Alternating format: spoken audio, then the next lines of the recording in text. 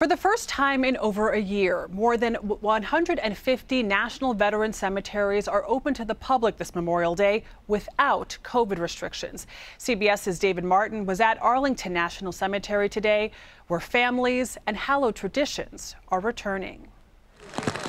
It was raw and raining this morning at Section 60 in Arlington National Cemetery, where the fallen from Iraq and Afghanistan are buried. Sarah Dreesen's brother, Special Forces Captain Andrew Ross, was killed in Afghanistan in 2018. He was 29, newly married, and planning to start a family. Instead, he came home to Section 60. Most of the people who rest here chose to do this post 9/11.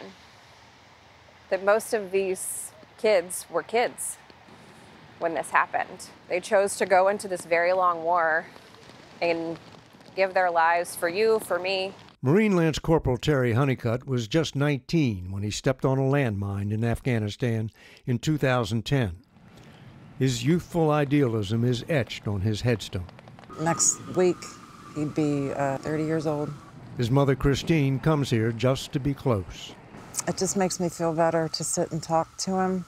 For the past year, COVID has kept Arlington closed to all but family. I have never seen Arlington be more empty. Does that make a difference in the way you feel when you go there? I like to see Arlington have visitors because every single person that's buried there deserves to be remembered. Arlington is opening up to visitors again, and Ryan Mannion Bork has organized an army of volunteers to make sure everyone here is honored. Making sure that these families know that somebody over the course of this weekend spent time to stand in front of their loved one's grave and to remember them. Ryan's brother Travis was buried here in 2010. In the 11 years since, look how many more headstones have been added. Now there's so many rows that follow. Andrew Ross, killed in 2018, is in the next to last row.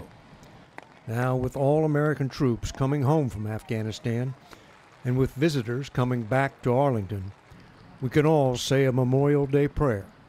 Please, let there be no more rows of headstones in Section 60. David Martin, CBS News, Arlington National Cemetery.